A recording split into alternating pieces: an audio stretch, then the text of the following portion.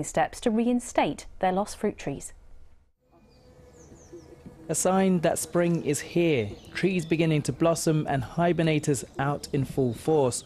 But on the other side of these gardens, work is underway to restore losses in habitats for nature. These trees planted in 2019 are just settling in now. Here we can see this pear is just coming into flower. Hopefully this would mean the insects are coming in, we're getting our pollination, soon lots of fruit. The team here is already making strides towards expanding their orchard, all part of their long-term ambitions. You see the garden alive with blossom, alive with butterflies and bees, and that hopefully brings the connection for people. They recognise that this is nature celebrating the start of the growing season. What the future holds for it and the further plantings, I don't know. It'll be fun to sort of take out a few more birch and let these trees develop further. These are all babies at the moment, so hopefully as they come and flourish and put on more of a show, this will be more of a draw for visitors to come and see. So this is just one example of the effort they are making to grow an orchard.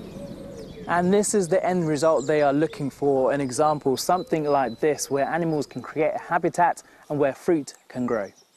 Now spring is really awakening amongst all the blossoming trees, and you've got the lovely Prunus acaulate to our side, and you've got a lovely landscape set around with lots of little gardens, which makes this really a special place to come and visit at any time of the year.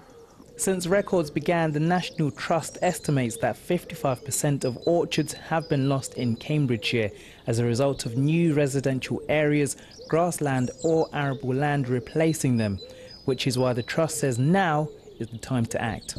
We all know the climate change and biodiversity emergency, that we have to do much more for wildlife and our whole globe.